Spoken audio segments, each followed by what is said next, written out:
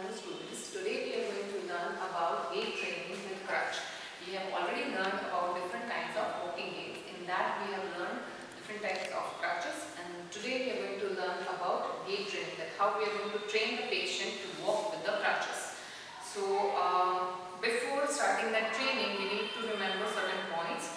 So let's discuss those points. First point is that the patient should transfer the weight from the handpiece, not from the auxiliary pad. These are the auxiliary pads, yes? So you are not going to transfer the weight from the auxiliary pads, but you are going to transfer the weight from the handpiece. Okay.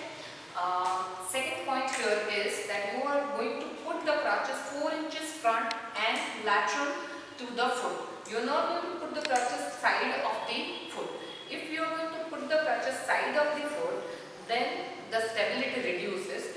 That's why you are going to put it 4 inches front and lateral to the foot to increase the stability. Okay. Third thing is you are going to put this auxiliary pads really close to the chest wall. Okay. So it gives a proper support, and whenever you want to walk with the crutches, the posture of the patient should be good. That the patient should be upright. Patient should not be stooped like this. Patient should be upright in a good posture. And the last point here is if the patient wants to turn while walking, so at that time patient should not pivot. Now what is pivoting? Let me show you.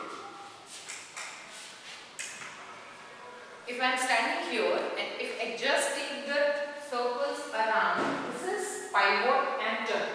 Okay. So patient should not use the crutches and pivot, but take a small circle. This is a small circle. Okay. So two ways you can take a turn. Generally we used to take a turn by pivoting. That means on one foot only we are turning. So this is pivoting. This should not be done with the crutches. So how you are going to ask the patient to turn? If the patient wants to turn, the patient is going to take small circles, right? This and then turn. Rather than when the patient is standing here, putting the crutches, just shifting the body. This the patient is not supposed to do. Okay. So patient should take small circles, not to pivot. Now let's learn about walking with crutch. Okay. So for gait training with crutch, we have two types. First is non-weight bearing, and another is partial weight bearing. Told that you are not supposed to take any amount of weight. So the patient is going to take the limb up and not going to take any weight, only the crutches and the normal leg is going to be used. And in the partial weight bearing, what will happen? That the patient is going to use the crutches, even some amount of weight the patient is going to take onto the affected foot and then the normal foot. So this is the basic difference, that no weight is being taken by the affected foot, that is non-weight bearing the walking, and some amount of weight is taken by the affected foot, that is partial weight bearing walking. So in the non-weight bearing, again we have three types. First is 3-point gait, and second we have shadow walking.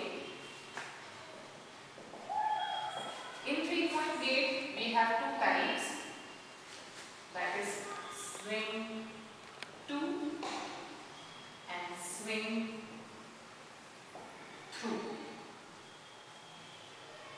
Okay. So let's learn each type in detail. In non-weight bearing, first we are discussing about 3-point gait, and in that 3-point gait, swing 2 and swing through. Then we'll go for shadow walking. So let's learn about 3-point gait. Now the 3-point itself, it tells that you are going to take 3 steps. Okay. So 3 points are going to be considered in a single gait cycle. Okay. So first going for swing 2 gait. So what will happen here? That the patient is not taking any weight on the affected limb. This is my affected one, and at that time now the patient is going to put one crutch forward, the another crutch forward, and then the patient is going to jump and come into the line with the crutch. So these are the 3 points. See, one crutch, another crutch, then taking a jump and coming in line with the crutch. So my foot is in line with the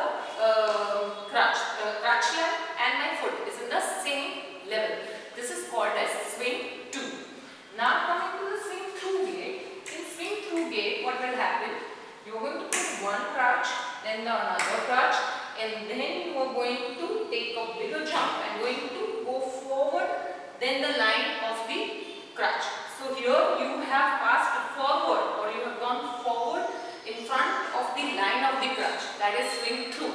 So when you are through or thorough, that is swing through. That is you are crossing the line of the crutch. Okay, again I am showing you what is swing through and swing through. 3 points. So this is the first point, one crutch. Second point, another crutch. Taking a jump and coming to the same line. That is swing through. Now showing you the swing through.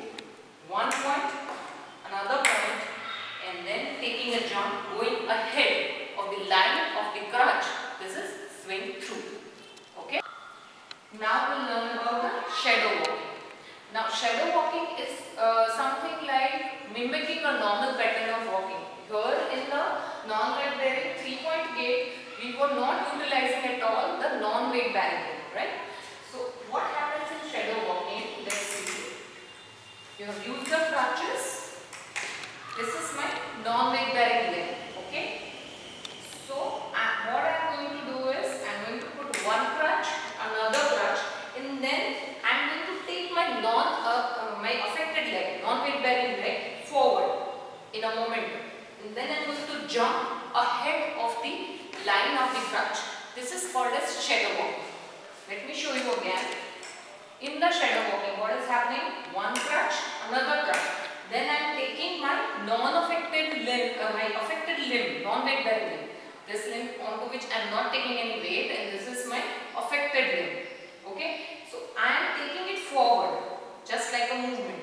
So I am following the shadow of the affected limb. That's why it is called as shadow walking. So taking it front and then going through ahead, like swing through, crossing the line of the crutch. This is called as shadow walking.